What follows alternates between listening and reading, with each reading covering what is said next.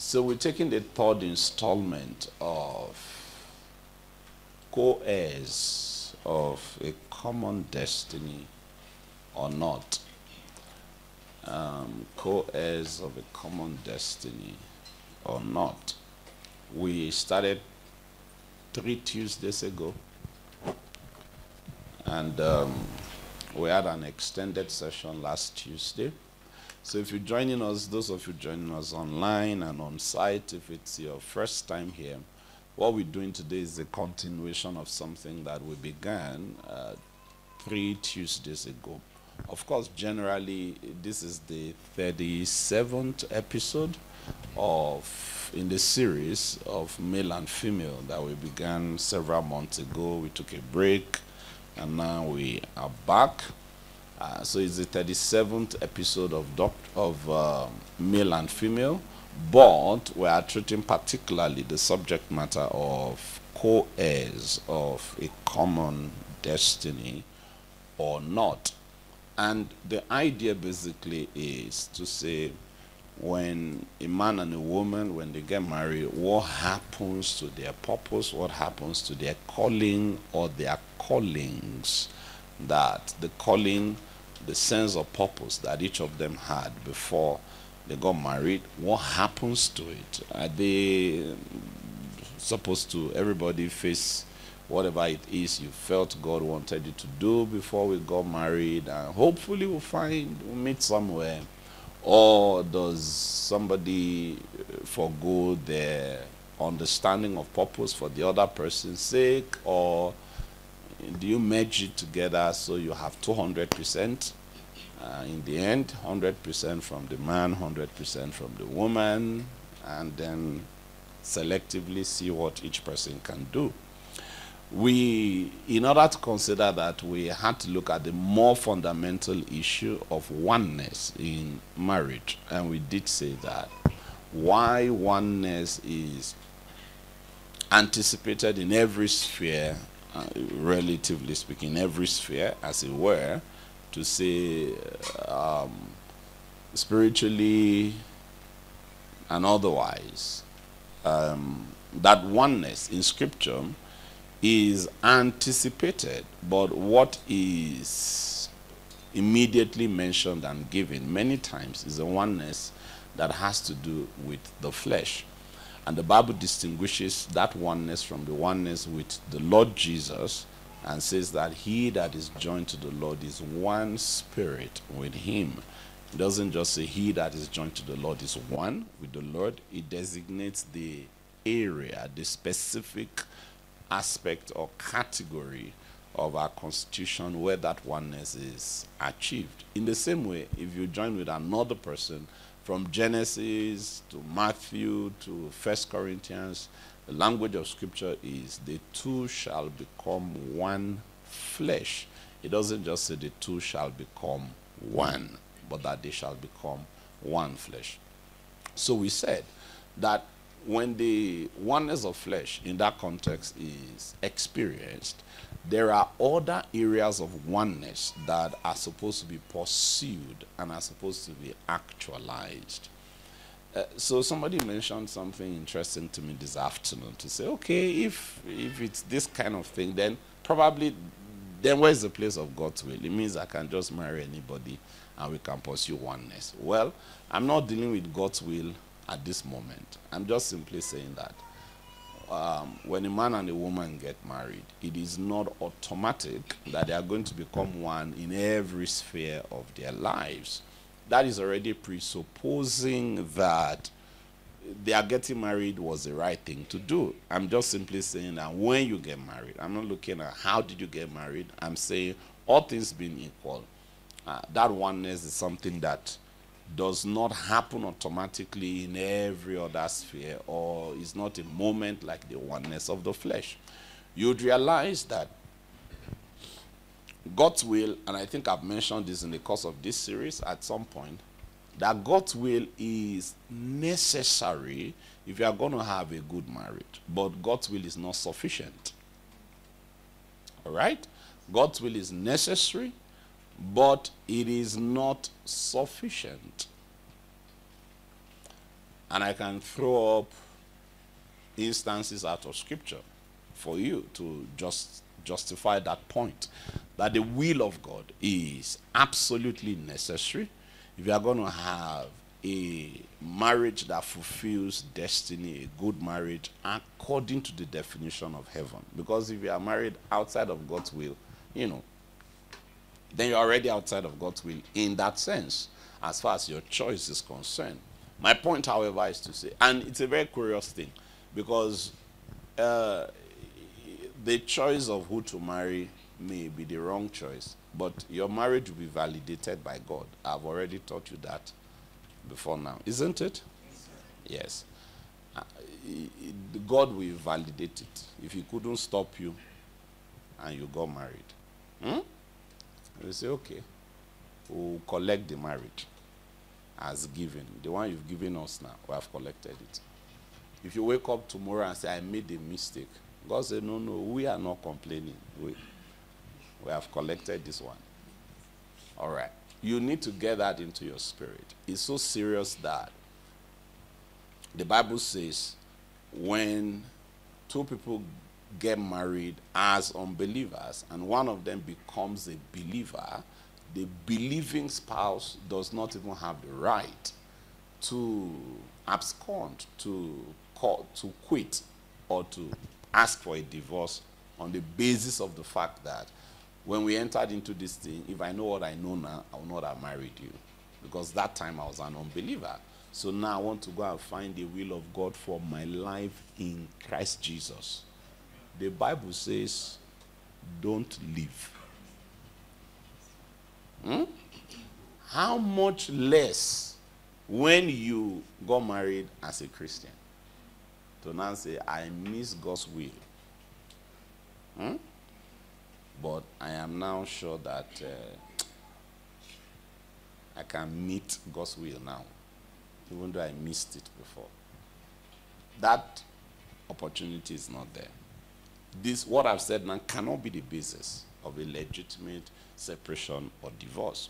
So, however, I'm saying that the will of God is still a thing. And the will of God is necessary, yet it is not sufficient. Hallelujah. I give you instances of 2 marriages from the Old Testament, and then I face mine. I will not be preaching for long this evening, even if it rains. Now, so in case you are a rainmaker, you want to call the rain, even if it rains, I won't be preaching for long. So I was trying to say that the first marriage that we know of, the first marriage in history, is a marriage between the first man and the first woman in history. That's the marriage of Adam and Eve. The marriage of Adam and Eve did hit a rock at some point. The reason for that thing you saw going on, Adam, where are you? Say, I heard your voice and we're naked, went to hide ourselves. Who told you that you were naked? Have you eaten of the tree that I said you should not eat? Adam said, not so fast, not so fast. This thing is not my fault. The woman that you gave to be with me. You see, when I was alone, I didn't have any issues with you. It was when you brought this woman into my life that we are having issues. And these issues we are having, the woman is a cause. Hello? The woman that you gave to be with me, Adam did not even say my wife. He said the woman that you gave to be with me was the one that gave me this thing. It was that woman you gave me that gave me the thing I ate. And you would have imagined that. Why is this happening? Why are they having this? So God now said, okay, Eve, what happened? Eve said, it was a serpent that gave me. Serpent. There was no... Serpent couldn't say the devil made me do it. But you saw the man passing blame onto the wife and not even coming out to call the wife on that day. They wouldn't stand together. They would not make a... So the man and his wife are now doing this game. But my point is this. If anybody could have married wrongly, Adam and Eve were not candidates for wrong marriages. Even if Adam didn't want the will of God, it would not have been possible to marry and not marry the will of God. That's for Adam. We speak metaphorically, spiritually, symbolically when we talk about bone of my bones, flesh of my flesh. For Adam, it was literal. Literal. You could not be more convinced, confident, and assured of your choice in marriage than Adam could have been. Nobody can have as much confidence, no matter everything that happened when you got married, however well you thought it was the will of God. Satan can still tell you, what if? There's still a room for Satan to tell you, what if? That room did not exist with Adam. Adam's wife was Adam's wife. It was the absolutely perfect, ultimate will of God. Now, many of you have different qualifiers for the will of God. The highest qualification you have for God's will in your vocabulary, Adam met it in having Eve as his wife. Yet, we saw them playing cat and mouse on this day when things blew up in their faces. I'm saying to you that the will of God is necessary, but the will of God is not sufficient. You need the will of God plus more. All right? Second marriage, very quickly. Isaac and Rebekah. We'll be looking at them in a more positive light this evening. Isaac and Rebekah.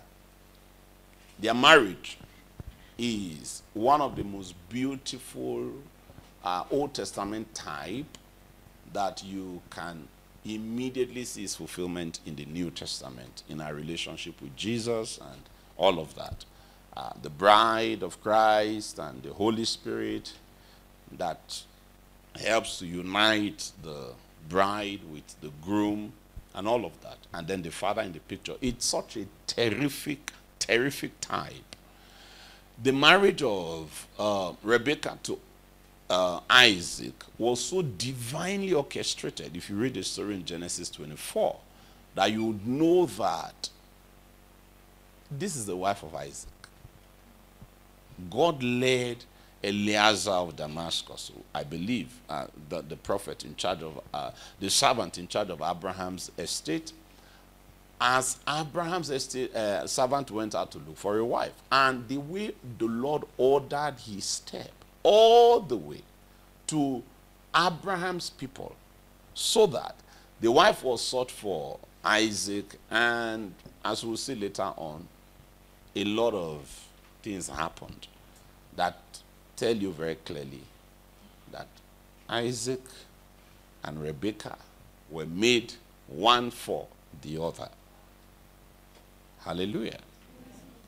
But even though we can almost beat our chest with, 99% assurance or 100% in hindsight to say this was surely God's will for Isaac, the marriage was not a very enviable one. There were all kinds of things that didn't go right in that marriage. Where was I teaching this? Maybe it was Abuja. Yeah, it was an Abuja word count, the last Abuja word count, I guess. I don't know what I was talking about, that I was talking about Isaac and Rebekah. So they married, and then Rebekah was barren. Isaac goes to entreat the Lord for Rebekah, right? Oh, yeah, we're looking at things to come, okay? Yes, we're looking at things to come. Isaac now goes to entreat the Lord on behalf of Rebekah. we are not told that Rebekah was part of that prayer meeting. Then Rebekah becomes pregnant because God was entreated of Isaac, her husband. So God heard his prayer and decided to answer his prayer. In answer to the prayer of Isaac, Rebekah became pregnant. And when Rebekah became pregnant, she realized that her pregnancy was not progressing normally. Even though she had never been pregnant before, she was not the first human being pregnant. So she asked other women, say, is this how it used to happen when you are pregnant? They say, no, this is not normal. So Rebekah decided to go and ask the Lord that, why am I having this kind of unusual experience with this pregnancy? Again, the Bible says Rebekah went to inquire of the Lord. We are not aware. The Bible doesn't say anything about Isaac joining Rebekah in this inquiry. But that's not even the point, at least. Rebekah goes inquires of the Lord, like, God, what is going on? And the Bible said, the Lord said unto her that two manner of people are in thy womb. Two nations shall be separated from thy bowel. The one shall be stronger than the other, and the elder shall serve the younger. All right? This was what the Lord said to Rebekah. This was not what the Lord said to Rebekah and Isaac. So, when Rebekah comes back from this inquiry that she made of the Lord, we are now told at the end of that chapter that Isaac loved Esau. Eventually, she gives birth. So you can imagine what Rebekah is looking out for. Like, which one is the older, which one is the younger? And if you are going to choose, you know the one that is going to carry the heritage and the destiny and the covenant over the family into the next generation. It is the younger one. So, before the two children were born, the choice of who to prefer had already been made for Rebekah by that information that came to her from the Lord. Okay? But Isaac was not in the picture. Because Isaac was not there when the Lord told Rebekah what was going on within her. And there is nothing in scripture that indicates that Rebekah at any point informed the husband to say, look at what the Lord has said to me. Because I was having this discomfort and I went to inquire, or I've been praying, and now this is what the Lord has said to me. We almost can say that Rebekah did not tell Isaac, because if she had, Isaac would not have been doing what he did when he was trying to bless Esau. Remember? Isaac did the normal thing that he should do if you have two sons. The older one is supposed to take the heritage, the blessing. There's the blessing of the firstborn. And that was exactly what Isaac was going to do, which would have been okay if the Lord had not spoken otherwise. Except that, even though the Lord had spoken otherwise, Isaac was not in the picture, because the person who was in the picture was Rebekah, and Rebekah did not break the news to her husband Isaac. So now Rebekah is on the high horse of having divinely revealed information that her husband does not know. And there are ladies like that. All right? Very spiritual, you know. They used to have conversation every other night with Amos, with Nahum, with Jonah. All right? Micaiah. Those prophets of the Old Testament that they don't used to read their books. You have not read Nahum, but in your vision is Nahum that used to come and inform you the alignment of 2023 election and all of that. Now, so you have those women that have these very, very, very deep spiritual experiences. So when they see their husband watching TV or reading newspaper, they say, look at this canal man now. When people are interfacing with Nahum, this one is newspaper. So somewhere in her heart, she even begins to disdain her husband. because she has not learned the lesson of Milcah. All right? She begins to disdain her husband in her heart. Isaac was not aware of what God had said concerning the boys, because Isaac was not there when the Lord spoke to Rebekah. When Rebekah came out of that place, Rebekah decided to take upon herself the responsibility of fulfilling the thing that God has said. When the father of the boys wanted to do the natural thing, which would have been to call the older son and say, okay, I want to give you the blessing, the woman had become a monitoring spirit, because she has received information from the Lord that her husband does not know. So she had been watching, her CCTV camera, everything was set in place to ensure that the husband doesn't do anything. And then, at this time, the husband is kind of old, the eyes were dim, he could not really see. But Rebekah was still more agile, active, and all right? So Isaac says to Esau, get venison, go hunt, get some game, and make the meal for me the way I like it. The Bible had already told us that Isaac loved Esau because of the venison. And the Bible said, but Rebekah loved Jacob. They didn't say because. The Bible just simply said, but Rebekah loved Jacob. Isaac loved Esau because of the venison.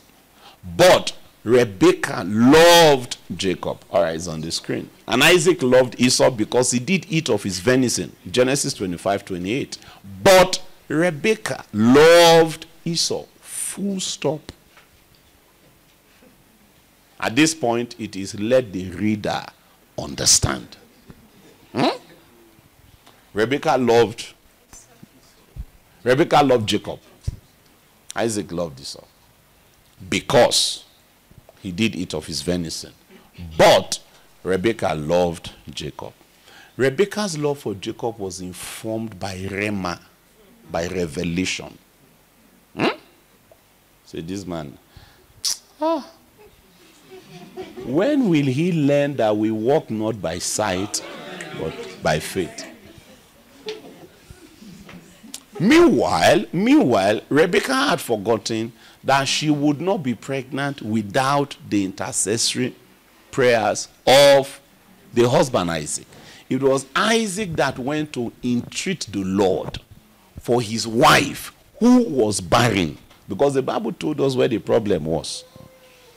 When there is no child in a home, the problem can be the man's and it can be the woman's, or it could be both. In their case, the Bible did say that it was Rebekah that was barren. But it was Isaac. Isaac entreated the Lord for his wife because she was barren. And the Lord was entreated of him, and Rebekah, his wife, conceived. It was Isaac's prayer labors that led to the turnaround in the barren situation of Rebekah. Now that Rebekah is pregnant, one revelation that God has given her has entered her head. She has become the superior spouse because she has secret info from the Spirit that the husband has not been able to break through portals and apertures to be able to acclimatize himself with the realms of the speakings of the decrees of the watchers and the holy ones. So she's now woman of God, and she's doing woman of God for her husband. Woman of God.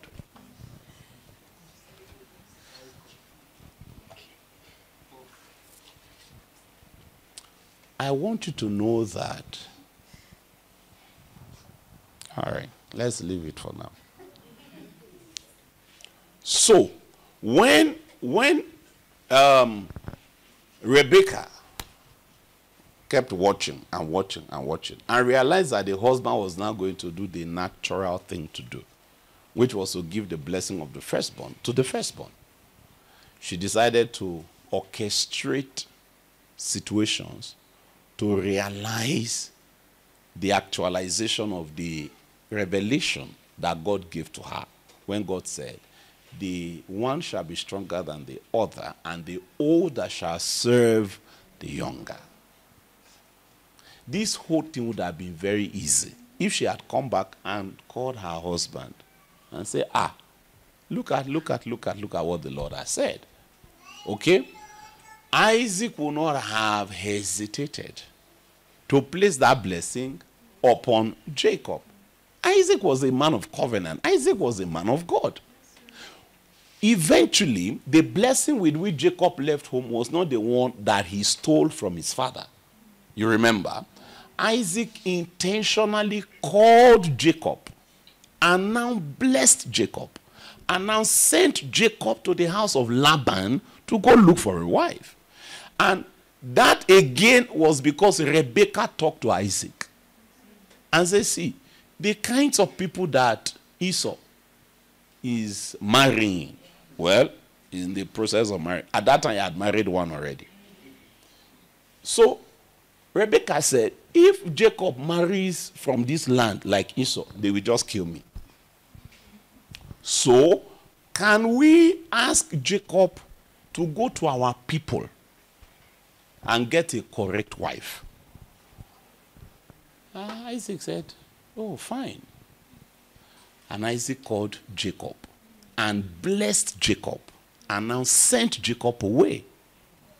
It was when, oh God, forgive Rebekah. When Esau now saw, today I'm not talking about children yet and sibling, whatever, in marriage context. You see what they did to Jacob in that home.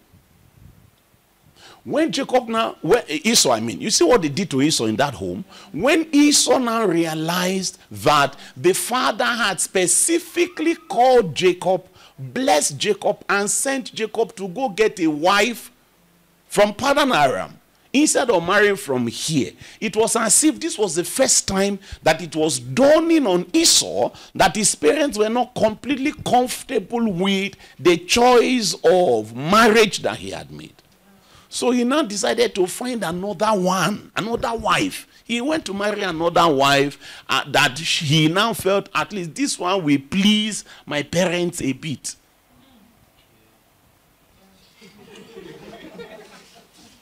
Are you with me? I don't even want to go into the psychological torture that Esau went through at the hands of his own parents in his own house, and he was firstborn.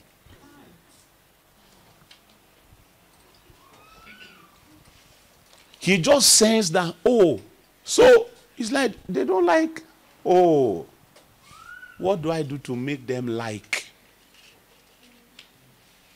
He became a polygamist to please his parents.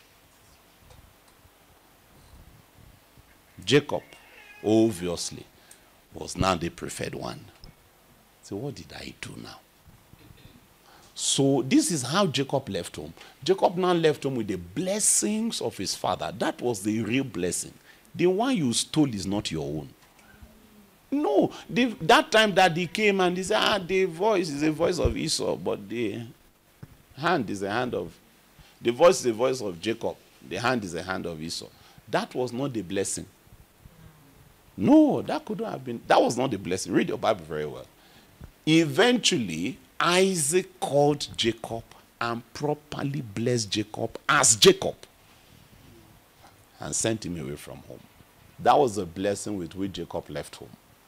It was the blessing of the Lord. And the blessing of the Lord, it maketh rich and adds with it no sorrow. It was the reason why you could not successfully cheat Jacob. You know, he left home with a staff, one rod in his hand, and the shepherd's bag. When he was coming back, it was a great company. He left home with intangible materials. The blessing is not first and foremost a tangible thing.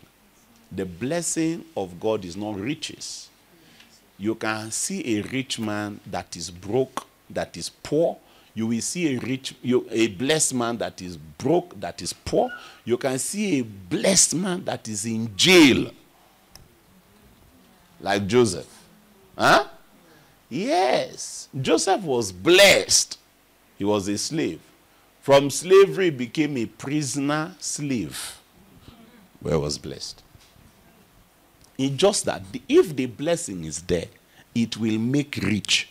And when it starts to bring the riches, it will not add sorrow to it. A lot of people, it is when they see the riches that they identify the blessing. But you should not be that ignorant. Oh, believer. Riches are not the blessings. They are the consequences of the blessing. It is the blessing of the Lord that makes rich. Huh? And will add no sorrow to it. So there was really nothing you could have done to Jacob. He told Laban, you see, you changed my wages 10 times, like you negotiated my salary 10 times. Yet, as it stands today, I'm wealthier than you are. And he said, if it was not that the God of my father Isaac and the fear of Abraham was with me, now you would have sent me away empty-handed. I'm trying to say to you that the man left home with a blessing. And that blessing was given to him intentionally, deliberately, consciously by his father, knowing full well that this is Jacob, my second son. Are you with me? So what was the point of all the scheming that Rebekah schemed? And I was telling you this to say to you that I am convinced that if Rebekah had come home from inquiring of the Lord to tell her husband, like, look at what the Lord has said concerning the destinies of the children that are in my womb, beginning from saying that there are 2 sons in my womb. That's what God said. Those days there were no scan. So by the time she goes into labor and gives birth, if actually 2 children came out, it would be obvious that, this woman heard God. Are you with me? If this one has been immediately verified, then every other thing she said obviously would be so. So they would have groomed the children and brought everybody into their ordination as said by the Lord. It won't be a one aside where Rebekah is alone behind the scenes trying to realize and enforce and actualize the will of God over her son, who belongs also to her husband. And then the husband is innocently but ignorantly going ahead to do what any normal father will do given the circumstance. You give the blessing of the firstborn to the firstborn, unless the Lord had spoken otherwise. Since the man is not aware that the Lord had spoken otherwise, he wanted to do the normal thing. Are you with me? Remember that day that Jacob, the beloved son of Rebekah, left home, that was the last day Rebekah saw Jacob on this side of eternity. When Jacob came back from his sojourn 20-something years later, the father who was saying, I may soon die, so let me bless you before I die, and Rebekah that was alive and active, it was the father that was still alive. The mother, Rebekah, had died. So all of that love, all of that protection, because when Jacob was leaving home, Rebekah didn't know it was going to take 20-something years. What did Rebekah say? He said, go to my people, all right, and get a wife, so until the anger of your brother Esau is calmed down, then I will send for you to come back home. That day never broke until Rebekah died. So all of the blessings that manifested in the life of Jacob and everything God did in his life and by his life, his affluence, his wealth, his prosperity, his extension, and all of that, Rebekah did not see it. When they came back, when God said, go back to Bethel in Genesis 35, and they went back there and pitched their tent and built an altar, after a while, he said, you see where my father is there now, it's not far. Let me go there and see how they fare. It was on the way to go to see the father, Isaac. That was when Rachel went into labor and gave birth to Benjamin and died in the process. But then, of course, they continued their journey. So Rachel was buried in the way, on your way to Bethlehem, right? That was the journey to return to see his dad. By the time he got home to see his dad, his mom was dead. The last time his mom saw him, he was single. Huh? He was single and running for dear life because his brother Esau was so angry and was hoping to kill him. Everybody thought Isaac was on his way to the grave. In fact, Esau said, I will wait until the days of the mourning for my father are over. Then I'll kill Jacob. Even Esau thought that the dad will soon die. The dad thought he may soon die. The person that nobody was thinking death around was the schemer in chief. That's Rebekah. She was the first person that died. But the point of that story is to say to you that Rebekah and Isaac's wedding or marriage is after Adam and Eve. This is the next prototype that you have in Scripture that provides one of the clearest examples of a marriage that was made in heaven. Of a match, at least, that was made in heaven. The home was chaotic and scattered and divided. Yet, you couldn't say, maybe Isaac married wrongly. So my thesis is, the will of God is necessary, but it is not sufficient. Can we agree on that now? Yes, sir. Can we agree on that? So necessary means you have to have the will of God. Not sufficient means that you don't go to sleep to say, after I married God's will, so he has to. No. Marrying God's will means that it will work, it can work out well, it should work out well. But it is not sufficient on its own. And at least I've given you two instances from Scripture. Hallelujah. So nothing that I've said in the last two episodes is supposed to indicate or to suggest that God's will is not necessary or important so long as you do the things you need to do in order to achieve oneness of mind, oneness of purpose, oneness of this, oneness of that. I haven't been dealing with the will of God. I've been taking for granted that if you are a believer, you will marry according to God's will. I'm simply saying to you that when you do get married, oneness has different aspects to it. And the way that each of those aspects is achieved is not the same. Are you with me? I'm not saying that if you can pursue oneness, you don't need to bother about God's will. No. God's will is necessary, but it is not sufficient. So these other things we are saying are the things that bring in that element of sufficiency into the marriage. To say, now that, point one, the will of God.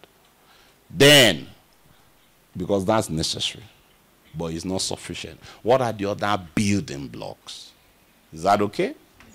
So if you were laboring under that misconception, I hope we got that out of the way. Hallelujah. So last Tuesday, we looked at Michal quite extensively, if I remember. We look at Michal, and we said that as beautiful as their love story was from the beginning, we realized that a point came when there was this divergence. And that divergence was on account of the fact that Saul was hunting for David. As David escaped, he escaped without his wife, Michal. When David escaped without his wife, eventually they gave Michal to another man. And David now became a fugitive for maybe some 10 plus years, over 10 years, of Michal living with another man. When David eventually was delivered from all of his adversity and affliction, he is now back. He becomes king. Eventually, Michal is brought back to him. He made that one of the criteria for brokering peace with Abner. We looked at that last Tuesday. So Michal is brought back home to him. But now, the David and the Michal that were maybe lovebirds some 13 years ago when they first got married have literally become two very different people. The rainmaker still made rain. We will still close early. I have a Twitter Spaces for 8:30. I want to discuss Peter Obi, and I want to discuss BAT. I met Bola Ahmed Tinubu and the Muslim ticket. It's going to be one of a couple of Twitter Spaces that I will host. And then eventually I intend to host Peter Obi himself. Yes. That's not to say that I am obedient. It's just to say that I will host Peter Obi. Amen. The reasons are very obvious. A lot of people around me are obedient in the Peter Obi sense. And I think it's only important to interrogate him in my space. To say, what is this about? All right? Meanwhile, I'm open to interrogating Bat at night. And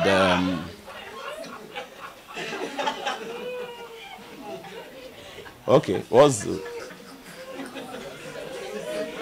right. So I'm open to interviewing Bat at night and Atiku in the afternoon. So if you can make it happen, make it happen. I don't want to be, it's not going to be one-sided. I will not pretend, whether you like it or not. We are all political, right? I'm political. Even as a man of God, I'm political. What I don't want to appear to be as a man of God is partisan. I'm not partisan, but I'm political. You cannot afford to be political. To not be political, I mean to say. Is that okay? Politics is simply the art and science and engagement of resource control. That's what, or allocation, resource allocation. That's what politics is about. It's simply about who gets what. That's what politics is about. And there's nobody here that is not impacted, influenced, or affected in one way or the other by those decisions. It affects you in one way or the other. So every one of us here is political. You can choose to not be partisan. So I do not hold the card of a political party. Is that okay? Because I'm not partisan in that sense. But that doesn't mean I'm not political. I can, even if I don't want to, it's inevitable. The same for all of you watching me online, even if you are from North Korea. You are political. Whether the system of government under which you live is a militocracy, you are political. So we're not going to pretend about it. Is that okay? So I have Twitter Spaces that I'll be hosting this evening, hoping that all goes well. So rain or no rain, we'll end this on time. Having said that also, there are some very important, some 2-3 important announcements that I need to make at the end of my teaching this evening. So those of you following us online, Until you have heard those announcements, don't go anywhere. Because the service is not over until I've made those announcements. Hallelujah. Amen. All right. And then pre-announcement. Whether you are online or you are on site, officially we don't take offerings on Tuesday, but you are very welcome to give. A lot of people have asked me questions and all of that. I don't have any position on Tuesday evening offerings. I have no position. You can give as unto the Lord will receive it from you. We are just not asking you to give. Is that okay? So ushers, make sure that there is a drum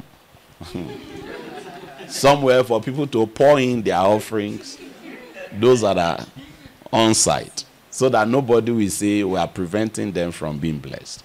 We don't officially take offering on Tuesday evening, but a lot of people have been asking me. So online, on site, if you do want to, please, you are very welcome to, but feel no obligations. Amen. So 3 announcements when I'm done teaching. Stay with me. So when Michal, I wish, we can work with Michal. I could show you a few other instances of those things in the Old Testament. But the point was to say that whatever the purpose of God for David and Michal was supposed to be, all right, there was a separation that happened for about 10 plus years, I imagine. And by the time they came back together, it looked like they were 2 very different persons now. David is going to bring back the ark of the Lord into the city, and Michal is very nonchalant and is uninvolved. Absolutely uninvolved. Michal eventually gets to the point where she looks at David through the window as David is dancing before the Lord, before the ark of the Lord as it's brought back into Jerusalem. And Michal despised David in her heart. She didn't stop with despising David in her heart. She proceeded to give expression to the very inappropriate thoughts that had run through her heart. That was a kind of, that's the kind of thing that was now happening with Michal. But when you look at the earlier story of Michal and David from when they first got married in 1 Samuel chapter 19, you would not have imagined that they will be these polar somewhere down the line. All right? And we did say that they did not just grow apart. They grew apart and they grew differently. All right? You see, one person can be in Lagos, another person is in London. So they are apart and they could be growing. But 2 people can be in the same room and they can still grow apart. There's a growing apart that is a growing in different direction. There's a growing apart that is growing in 2 different places. Now, that growing apart that is growing in different direction is what I'm referring to as growing differently. They didn't just grow apart, they grew differently. David is growing to become one kind of thing. Michal is growing to become another kind of thing.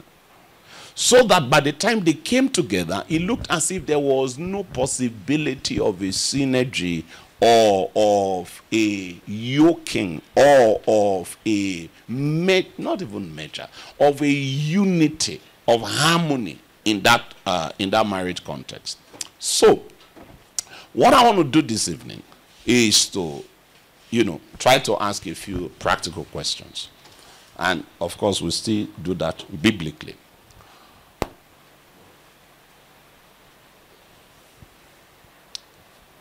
Song of Solomon, chapter 4. I hope it gets us there. Song of Solomon, chapter 4.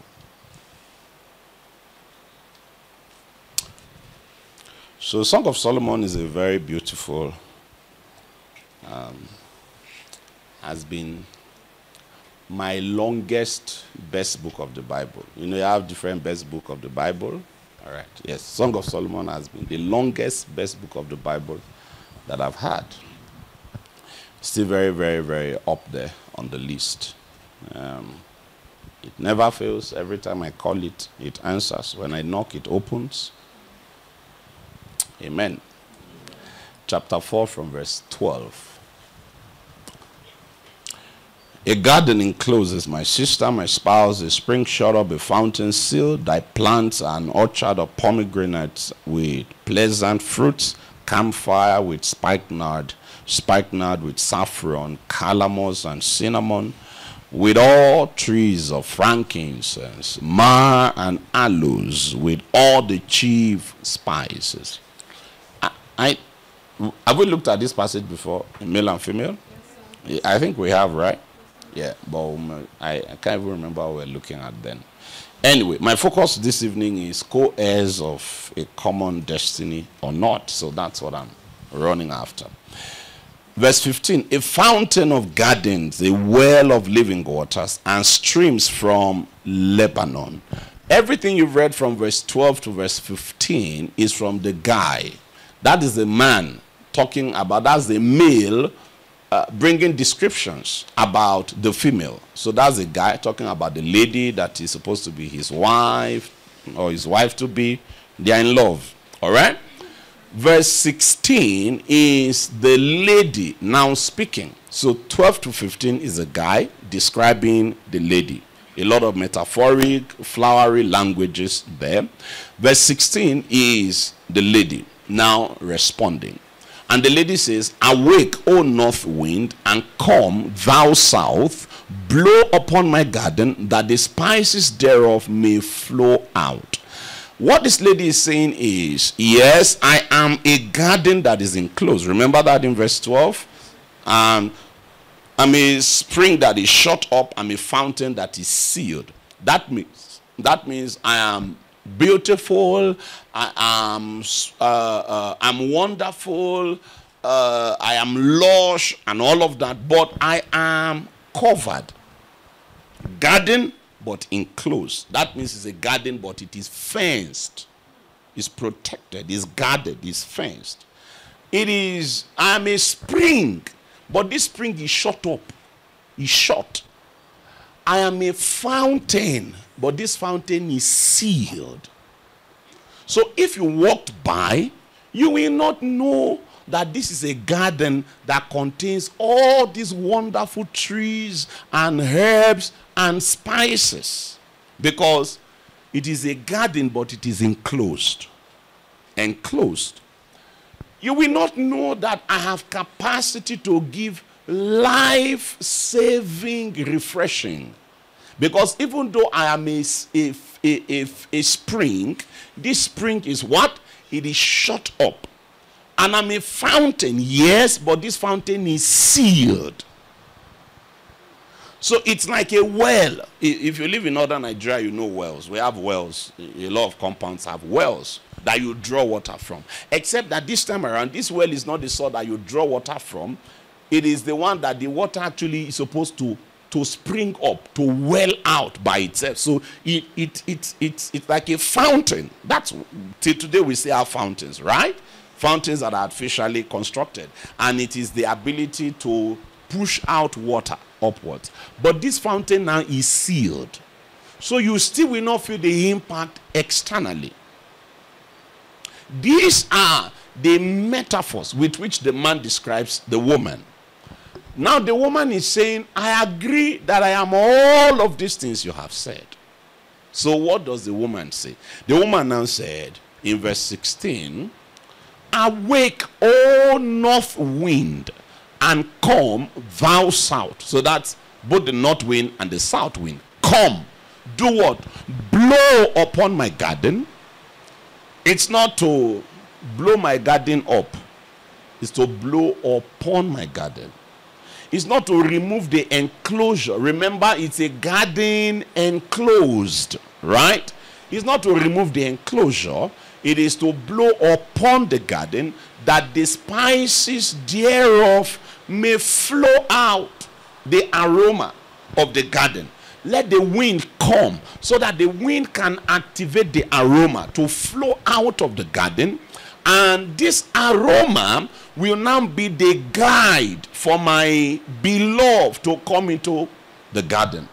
that the man who is supposed to marry me, the man who is supposed to be my husband, the man that is supposed to come into this garden, is supposed to come because the wind blows upon my garden, this garden, and then when the wind blows upon it, the wind will now take news or aroma or the odor or the subsisting plants and spices and trees that are in this garden, and then the wind will blow it out.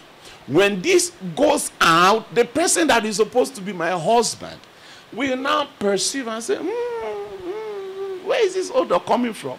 And he will now use the odor to trace the garden, so that in Zion, if you have it, you don't flaunt it.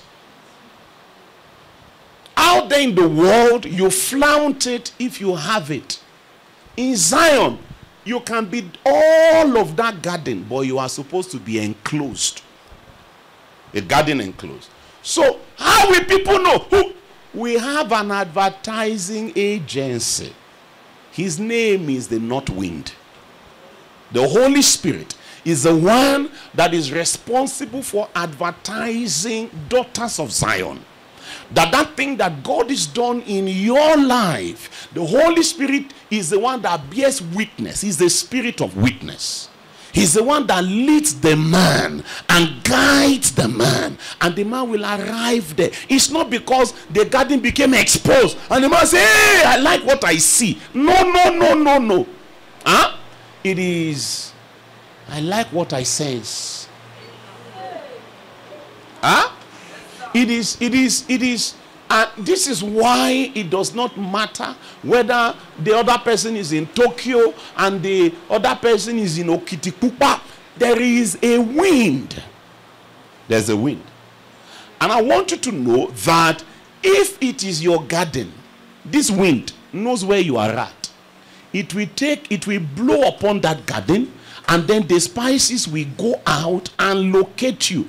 You will use the aroma. It will be like the guiding star of the wise men that were looking for Jesus. The aroma will guide you until you arrive at the garden. So, it is a good prayer to pray that you probably want to take away home to pray. Whether you are a man or woman. Because if you are a man, there's a garden somewhere. If you are a woman, in context, you are a garden. And you may need the services of the wind. Man and woman. The man needs the services of the wind. The woman needs the services of the wind.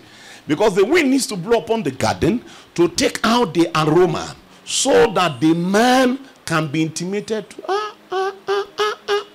and then the man can trail it and trace it and arrive at the garden, so that this garden can be advertised without being exposed. It will not be because you flaunted it. It will be because the wind advertised you.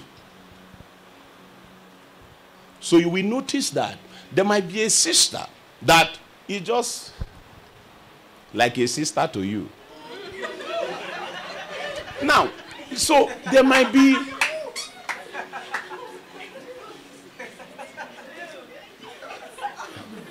glory to God. So there might be a sister. Why are people laughing now?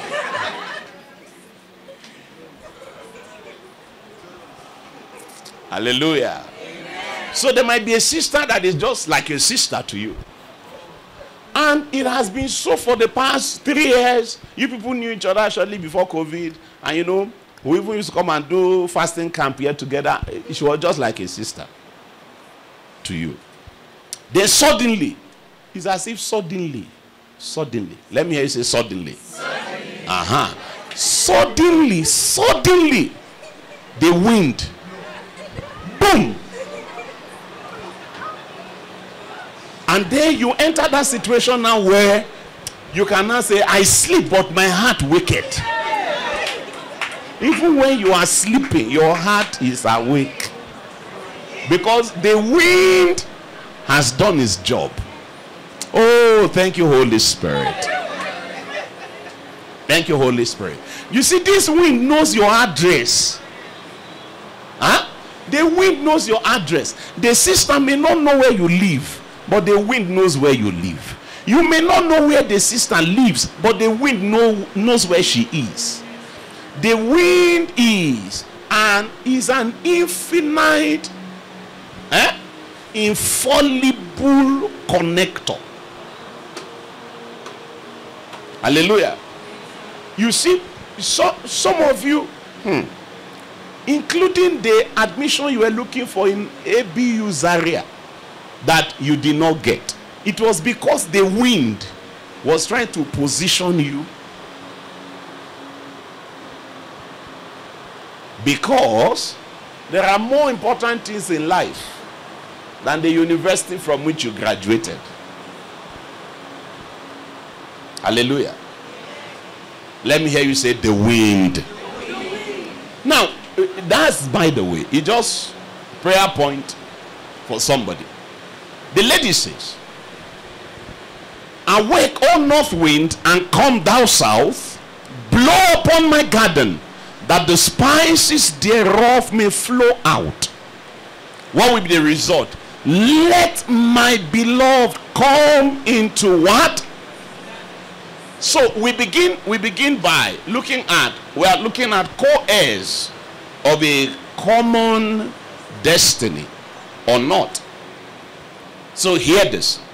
The lady said, awake, O north wind, and come thou south, blow upon what? My garden. Let me hear you say, my garden. When the lady is praying, the lady first says, this is my garden. What the lady calls my garden is her life. It's her life that she's calling my garden. But before she's done praying, she says, let my beloved come into his garden. Is my garden different from what she's calling his garden? No. It is my garden. But let my beloved come into his garden. Excuse me. By the time the beloved is coming, how does it become his garden? Was he the one that planted it? Was it the one that has been taking care of it? These 22 years. Suddenly, they are now saying his garden. And it's not just they, it's a lady herself who first said my garden, that is now saying his garden. By the time the wind has come into this matter, we will need to adjust our grammar. Hello? Yes, it is exclusively my garden until you called the wind. Say, this is how I am. This is me. We are aware. If you want it to remain so, don't bother the wind. If the wind is to do the wind's work, the garden will have to adopt an additional ID, an additional identity that is what? His garden. It is not let my beloved come into my garden. It is let my beloved come into his garden. We are just beginning. And eat what? His pleasant fruits. Not the pleasant fruit. Not my pleasant fruit. But his pleasant fruit. Remember that it is my garden. Even the guy, the brother admits it in verse 12. A garden enclosed is my sister. A spring shut up. A fountain sealed. And then in verse 13 he says, thy orchard. All right? Thy plants, sorry. Thy plants are an orchard. It's your plant. Your plant, they are an orchard. And all of that. Yet, the lady now says, let awake, O north wind, and come thou south, blow upon my garden. Let that the spices thereof may flow out. Let my beloved come into his garden and eat his pleasant fruits. So, my garden, let him come into my garden. No, let him come into his garden. Let him eat my pleasant fruit? No, let him eat his pleasant fruit. It means that when this guy comes into the garden, that is now called his garden, he will not just eat all the fruits that are in the garden. Which one will he eat? His pleasant fruit. His pleasant fruit.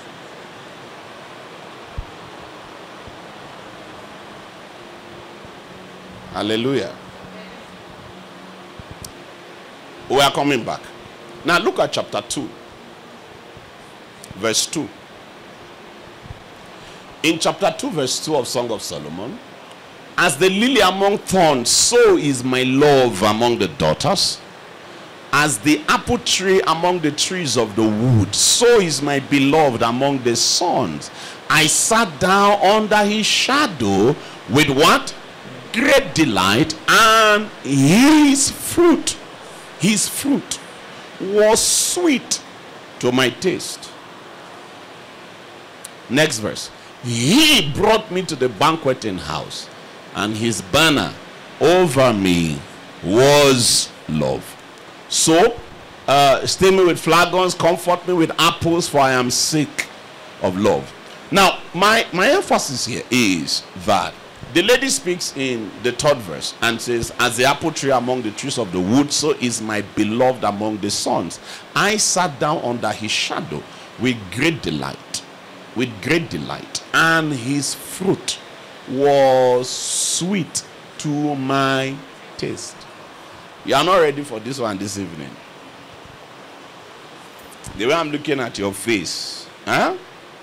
I have not sufficiently primed you up for this thing. So, I'm trying to say to you, however, that the approach of the man to the fruits of the lady is different from the approach of the lady to the fruit of the man. He that has ears, let him hear what the scripture says to the church. And she that has ears, let her hear what Gideon explains from that scripture.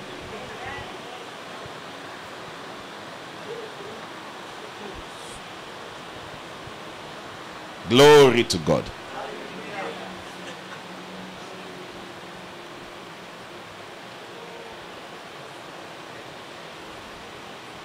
You step down into darkness, open mine eye, let me see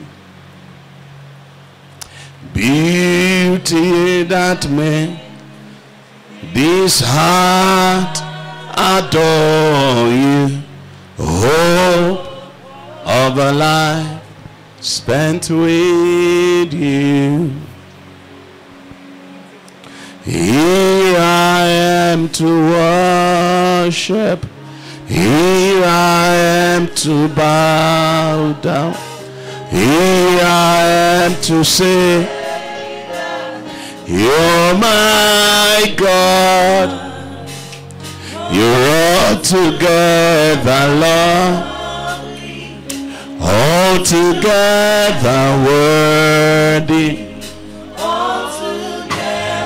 wonderful to me.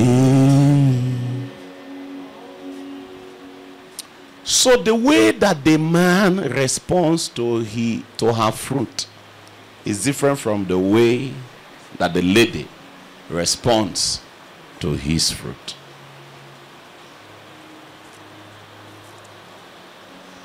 Do you already get the point I was trying to make? That I say we're not ready for it? Hello? Can you see the point? Can you see the point? You can see the point. The point is, without telling you, without explaining, the point is this. I sat down under his shadow with great delight, and his fruit was sweet to my taste. His fruit was sweet to my taste.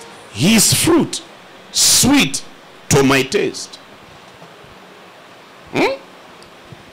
Let my beloved come into his garden and eat his pleasant. His pleasant. His what? His pleasant fruit.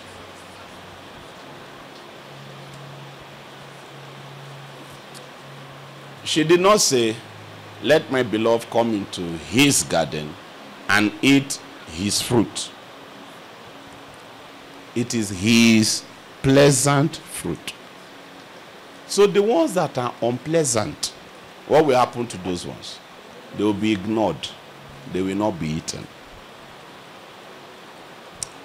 When the lady came to the man, I sat down under his shadow with great delight, and his fruit was sweet to my taste. He that has ears, let him hear. You cannot get more out of me tonight on this matter.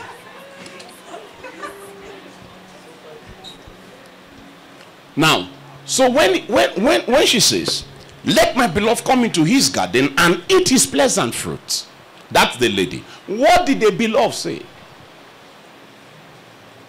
The next verse. The next verse is what? Chapter 5, verse 1. That's the next verse. We're the ones that put the chapter and verses. This is the continuation of the gist. Look at the response of the guy. What did the guy say? He said, I am come into my garden.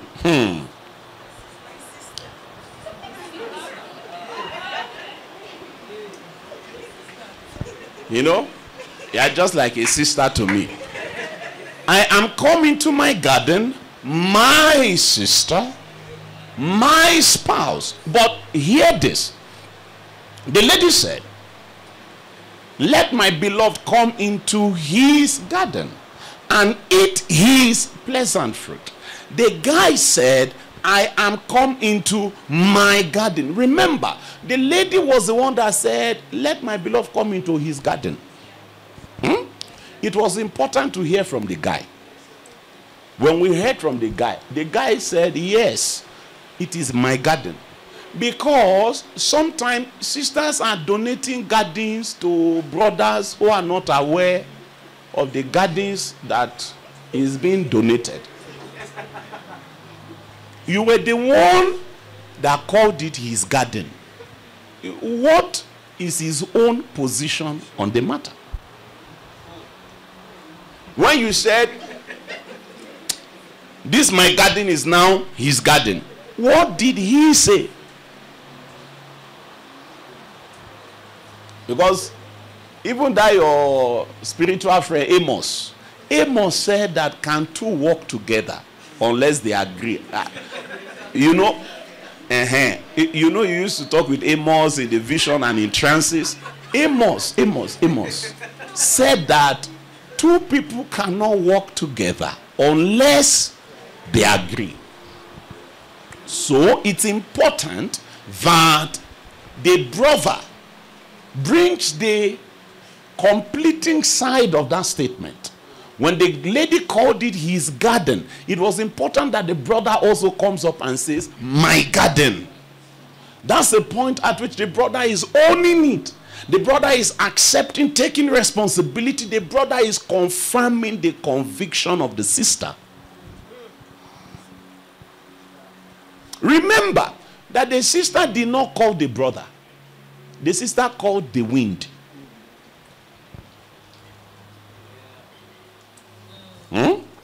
The wind was supposed to be the one to call the brother. That's, you know, so that way you can keep your dignity intact. The brother will just suddenly appear, you know, and say, hey, what's the matter here? What's going on? And I say, well, sister, I don't. You will not still be forming like he took you on our waist, like you don't what? Meanwhile, you were the one that have been begging wind for 8 months now. 8 months, you've been begging wind to blow. Now that the wind has blown and has brought the brother, you are now saying, okay, I need to take some time. I need to take some time to pray. As if you have not been on the matter. Oh, sisters. It's well, oh. But you see, there's so much beauty and dignity in that. I don't mean in the game, I mean in the procession, in the progression, right? The lady beckons on the wind to blow upon the garden, so that the wind blowing upon the garden will be the one to make announcement to the brother, and then the brother can come without the lady making advances to the guy. Just make sure you are loaded. Let there be something that wind can use to advertise. That's the matter. That's the matter. So that wind will not just blow wind.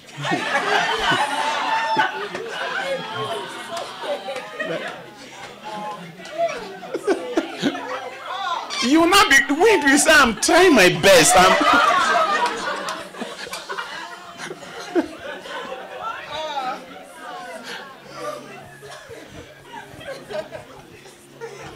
Huh?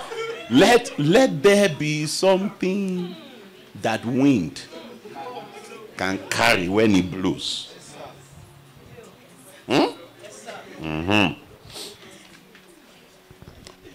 You know, we've not really done Song of Solomon.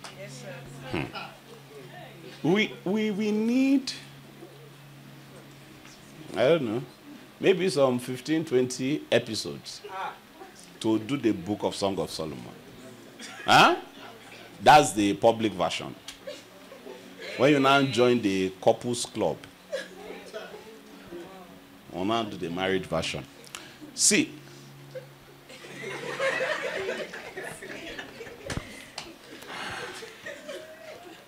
this one is deep in an accessible way. You know, there's deep that you can't get. This one is very deep, but it's beautifully deep. We need to, there are 3 categories of items in the garden. Are you with me? They are fruit bearing. Let's leave that. But I wanted to tell you that there are spices in the garden for a reason. Spice. Like frank incense. Incense that is frank. Not false incense. Frank. Frank incense. Aloes. Man. Those incense are there for a reason. That's the easiest thing for the wind to carry. Yet, when the beloved comes, it is fruit that he will eat. That's why those combinations are important. Bro is not going to eat incense. He's not...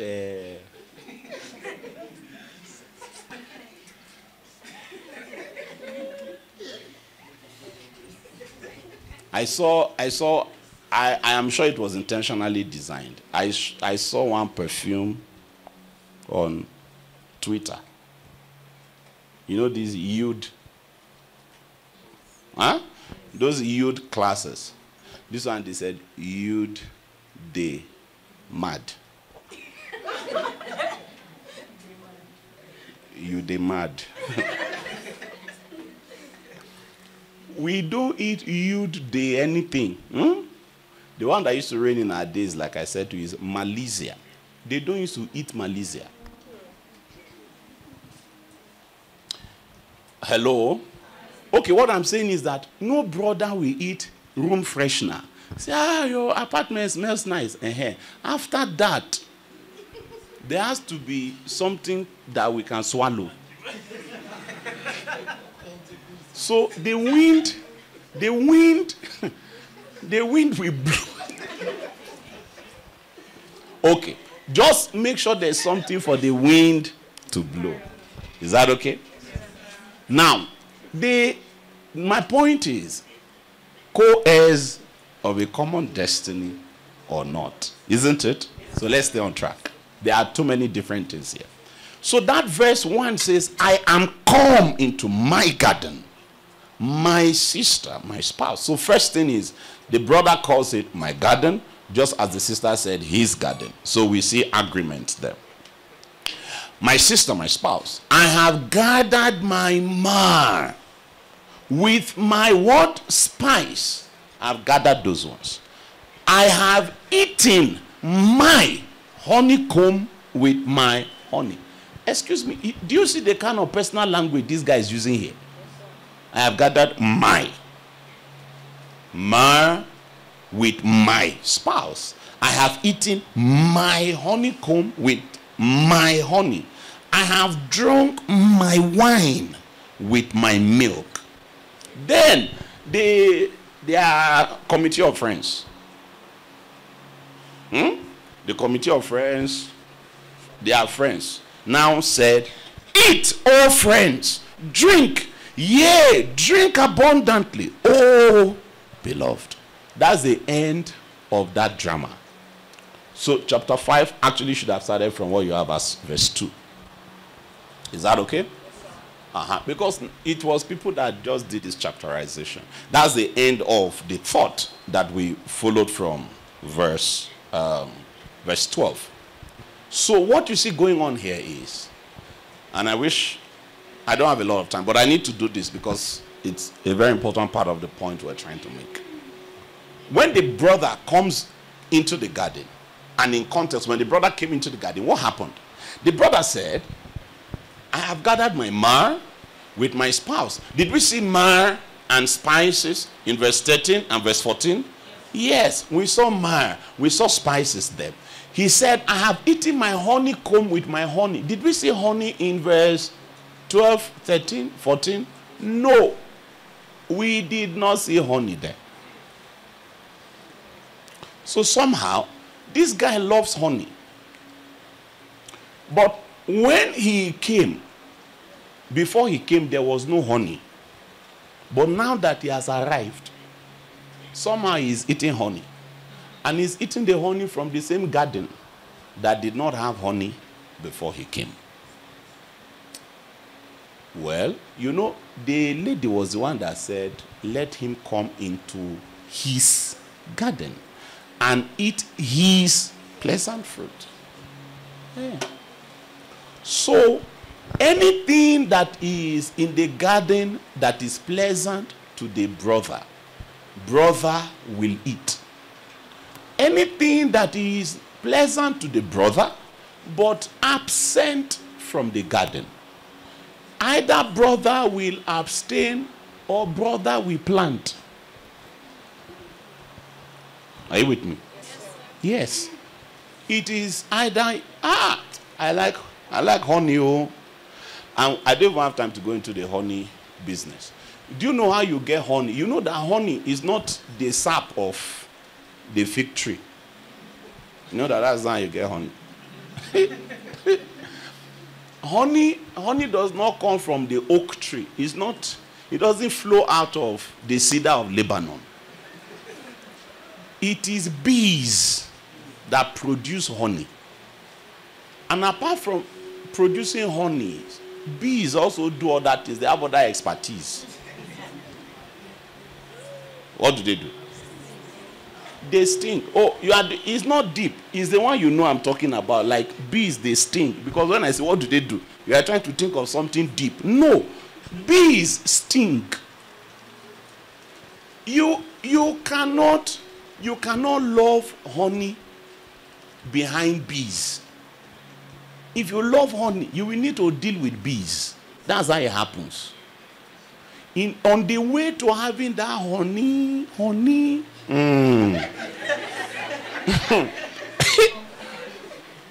it is bees that produce honey. So if you don't know how to handle the bees, you will be a swollen honey eater. Like,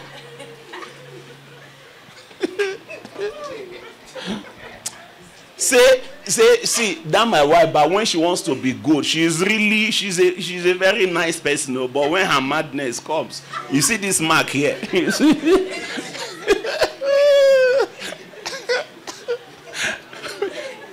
Because there's a way to handle bees, to get honey without swelling up, without bee stings.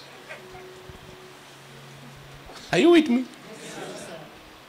So since the brother insists on honey, they will need to introduce bees into the garden. Because this brother now, as you know, this is the garden that is his garden. There's no other garden that is his garden. And Proverb already told us that it is this fountain alone that must satisfy you. This is the only place that you must drink from. It is the wife of your youth. You can't look for honey elsewhere. So if it is not present, it's either you curtail your appetite. Say, where I come from,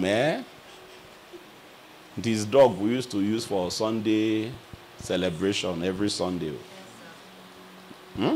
Dog meat.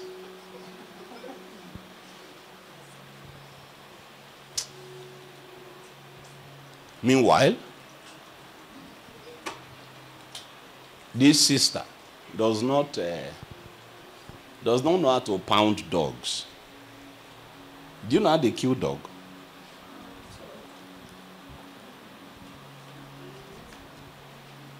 Let's not go there. My point is, anything that is not present, if it is pleasant and not present, you have two choices. As a brother, what do? You either forfeit it or you plant it. So you will plant it and groom it and groom it and groom it. So honey was not in the garden in verses 13, 14. Now we see honey in the garden. I have drunk my wine with my milk. Do you know how you get wine? Yes, there are traces, there are evidences that the raw material for producing wine may have been in the garden. But wine is also not naturally occurring. Are you with me?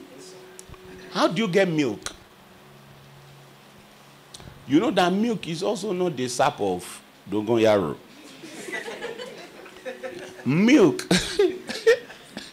Milk comes from animal husbandry. You are going to, if you insist on milk, you don't want to do soya beans. It's milk. Milk. What you are seeing here now, this is the point. What you're seeing here now is that by the time the man and the woman have come together, there is a lot of addition and subtractions that are going on here. In order to arrive at the final state of the garden that the man and the woman live on. Because you see, you may think that we are still talking about the woman. No, we are no longer just talking about the woman. Because at this point, the man has adopted the same language of the first part of the 16th verse of the 4th chapter. Awake, O north wind, blow, come thou south, blow upon my garden. What was she calling my garden? Her life. Now, the man is now saying, I am come into my garden. Do you get my point? So when the man is now saying, I'm coming to my garden, meanwhile the lady said, blow upon my garden. And it looks as if they are talking about the same thing. I'm saying to you that at this point, it is no longer the man talking about the woman. We are no longer just discussing the life of the woman. We are now discussing their lives together, all right, as a couple. So that the outcome of the man and the woman coming together, we are talking about co-heirs of a common destiny or not. So do you see what we have been doing very lightheartedly? This is the point. So you have now a common patrimony, a common destiny, a common lot. That common lot is a coalition, is a collocation, is a coming together of something that was there before the brother came and something that was not there until the brother came. There will be elimination reactions that will take place. You will notice now that the things that were patronized by the brother, some of them were not there. And there were things that used to be there that are now de-emphasized and ignored because they are not pleasant to the brother. They didn't make the list of his pleasant fruits.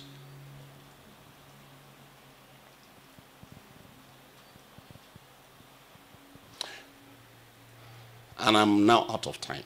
So that story of Isaac and of Rebekah that I said we're going to reference, it is a fact that at the core of their DNA, and you will see that also in this story, at the core of their DNA, the prophetic words that went ahead of Isaac when the Lord was speaking to Abraham after Abraham had agreed to offer his son Isaac in Genesis 22. Okay, were the same as the prophetic words that were used for the sent forth service of Rebekah when Rebekah was leaving home in Genesis chapter 24. In Genesis 22, I will be done with this in 2 minutes. Genesis 22, verse 15. And the angel of the Lord called unto Abraham out of heaven the second time and said, by myself have I sworn, says the Lord, for because thou hast done this thing and hast not withheld thy son, thine only son, that in blessing I will bless you, and in multiplying I will multiply your seed as the stars of heaven, and as the sand which is upon the seashore, and your seed shall possess the gate of his enemy. And in your seed shall all the nations of the earth be blessed, because thou hast obeyed my voice. So remember that he said to him that your seed shall possess the gate of his enemies. Who was that seed? Isaac. Isn't it? Genesis 24. From verse 57.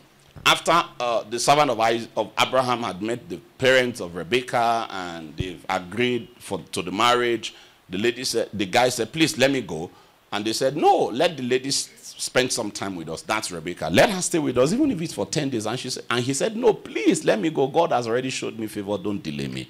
So they said, well, we call the damsel and inquire at her mouth. Genesis 24:57. And then in verse 58, and they called Rebekah and said unto her, will you go with this man? And she said, I will go. And they sent away Rebekah, their sister, and her nurse, and Abraham's servant and his men. And they blessed Rebekah and said unto her, you are our sister. Be thou the mother of thousands of millions, and let your seed possess the gate of those which hate them. This was happening in Rebekah's house in Padan Aram, far away. Meanwhile, when God was talking to Abraham on account of that thing with Isaac, these were the exact words of commitment that God gave to Abraham concerning his seed. The bearer of the dynasty of Abraham was Isaac. That's the one in whom the seed of Abraham will be named, and that is the seed through whom the seed of Abraham will possess the gate of their enemies. Now Rebekah, in a faraway country, is being sent away to her husband's house. And the blessing that the siblings of Rebekah pronounced upon her was the same blessing that had been pronounced upon her husband by the Lord, even though these two people did not confer one with another. Co-heirs of a common destiny or not, Yes, it is co-heirs of a common destiny. At the core, it may not look like it, but at the core, you would realize that the ordination of God for two people at the core will have a unity. Not because you are uniting them, but because they are united in essence. They will be united in essence. There'll be a lot of differences in expressions and manifestations. And when I come back, the next part, I will now be picking it up from here. It's been a long journey to this place. But I'm sure you can begin to see the outlines of what I'm trying to do. Because these are very sensitive issues, we need to take the long route to getting there. You know, we can do it in 40 days. We can do it in 40 years. God said, if we do it in 40 days, you will not arrive. The kind of war you will see, you become afraid and you will go back. So you'd have thought that the 40-year journey was, why?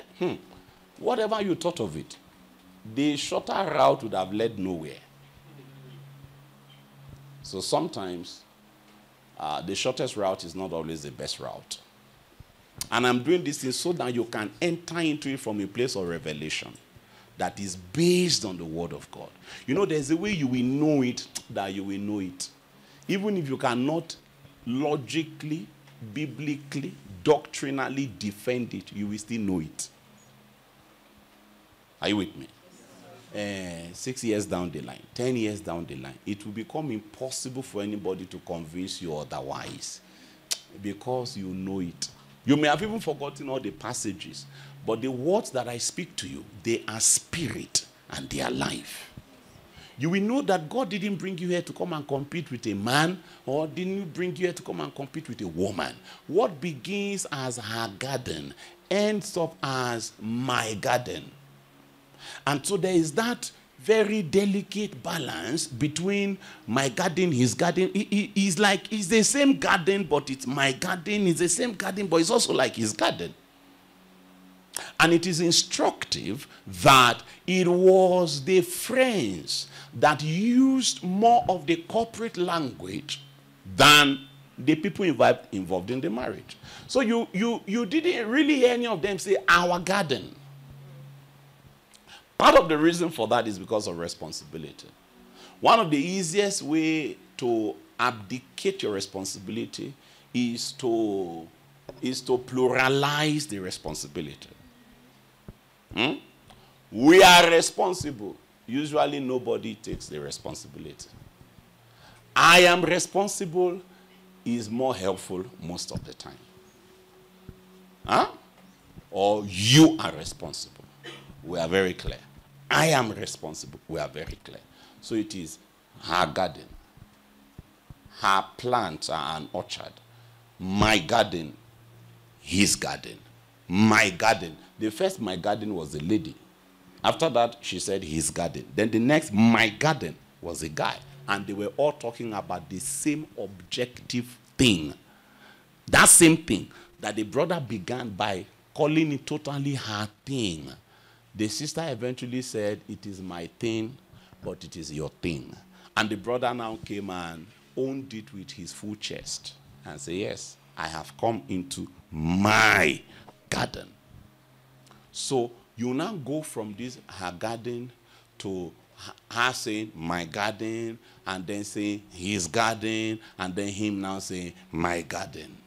And all of those things are held in a delicate tension as you go through the practice of marriage life, of married life. So, there will be a fusion, the practicalities and the outworkings and, the tangibilities of that fusion will be what I will deal with the next time. But at least the framework, you understand it. Do you understand the framework now? Do you understand the framework?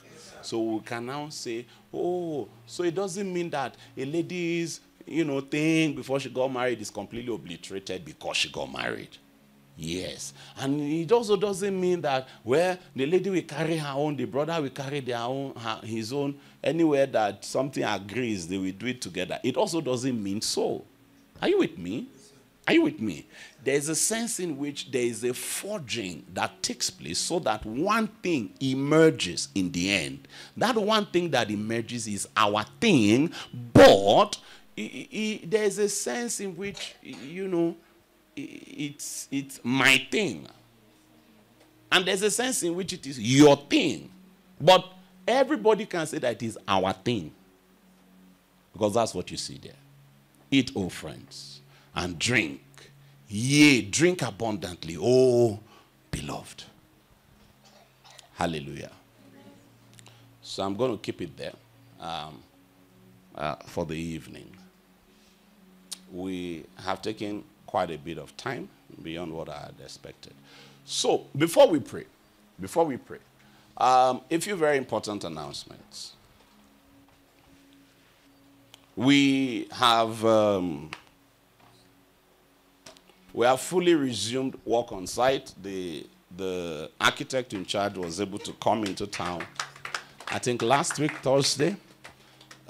We needed the supervising architect to come into town and to approve a couple of things before we move work to the next stage.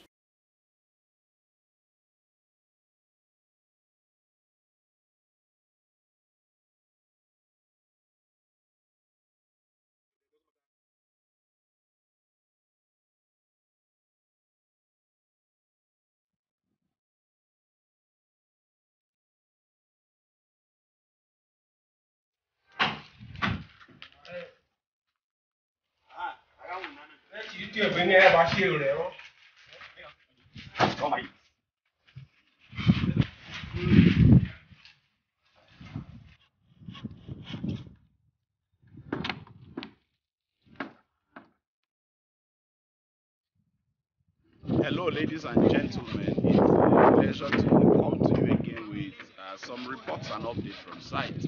It's been a while, and we're happy to bring you this brief update.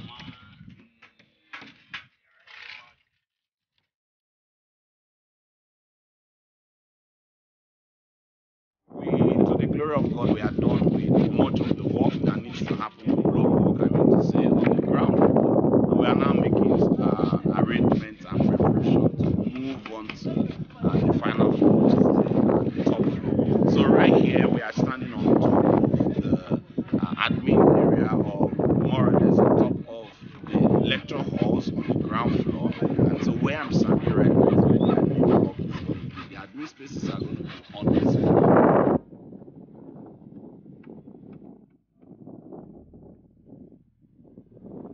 And so, as you can see, a lot of the boarding for the slab on this floor is being done already. And then once the boarding is done, is finished, we're going to put the iron rods are going to come on top of this before we do the casting, the concrete casting, and then we'll continue to build upwards.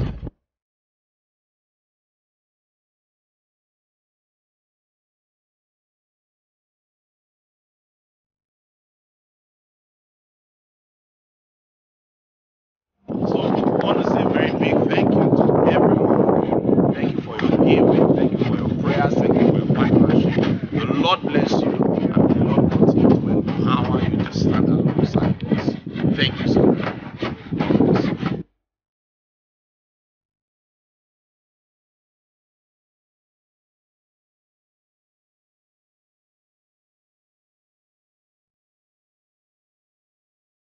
So we are going to spend about $36,000 for this casting, to have the slab that we're going to raise the admin block on it, and the slab that will serve as the gallery in the main auditorium. So the idea, and that is because we're even saving cost. So the idea is we'll finish the one for the admin area so we can take all of that woodwork and move it to the entrance area to cast the slab for the gallery. That's going to save us about 2 million naira if we are not just using this wood there. The wood we need to do the one for the entrance independently, that woodwork will cost about 2 million naira. So we want to crave your indulgence. We create an exclusive partners platform on WhatsApp so that we can give you regular updates, because we believe that we owe you that much. We don't bug anybody. We don't send reminders for partnership, remittances, and any of that. You made a commitment. You made it to Jesus, and we believe that you live up to it. But we owe you updates so that you can see and know what is going on with the monies that you are entrusting to us as our partners. So we're going to do that. The second announcement is there is a lot that is going to be happening beginning towards the end of this month all the way to the month of November. And in pursuit of that, we are setting up a platform. I mentioned this a few times, but our online community, we want to have a platform that is dedicated to our online family that are from outside of Nigeria but are elsewhere in Africa.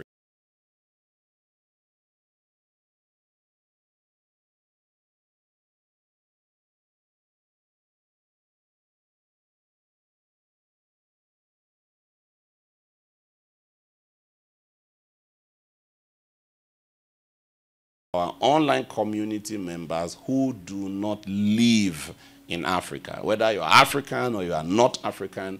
If you don't live in Africa, we have a platform for our online family members that are not on the African continent. So those two online platforms, what is it called? The links to joining those platforms would be made available, right? And then there'll be the one for Africa has AF in front of it.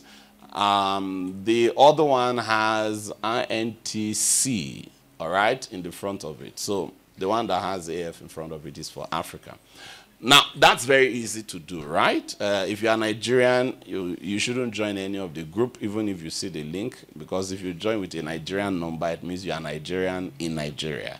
If you are not on the African continent, join the one for those not on the continent. If you are on the continent, join the one for those on the continent. It's just simply to help with the kinds of things that we want to do. Now, that's because I said beginning from the end of this month till about November, we're entering a season that I've talked about in the last 2 years. God spoke to us about that season 2 years ago, November, in the city of Abuja. So it's towards that kind of end. Now, I also need to say that if you are in Nigeria and you are not on any of our platforms, that should be very easy to do. We do have a platform. I'm told that WhatsApp now takes more than 156 people or 256 people. It takes up to 500 or so now. All right. So it means that if you are in Nigeria, you are not in Jos, you can join our platform. So both on WhatsApp and on Telegram. We have a platform on Telegram because Telegram takes more people. We had exhausted the number of spaces we have on WhatsApp until this upgrade in WhatsApp membership number.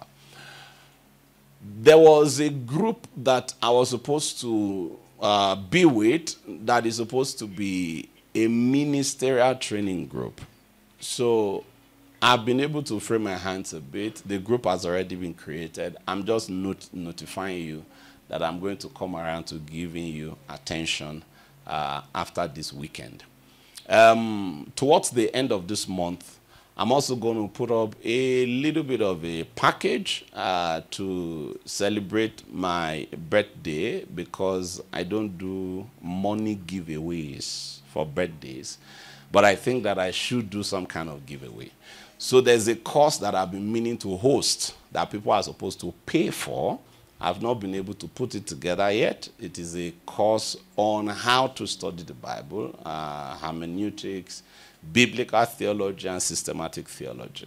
So because I've not been able to put together the paid course, I'm going to run something along that line as part of my giveaway for my birthday celebration towards the end of the month.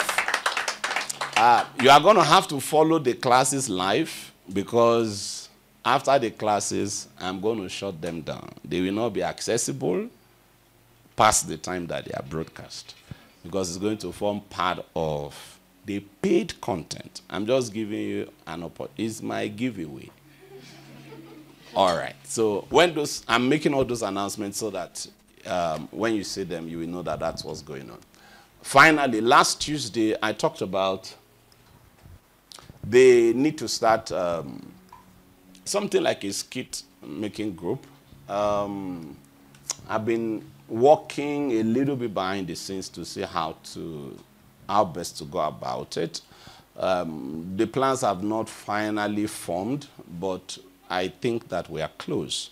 So I'm saying this because the announcements are going to be made in-house. We're only going to announce them here. You're not going to see it anywhere on Facebook or anything of that sort. So if you're not following this, you're not going to hear this.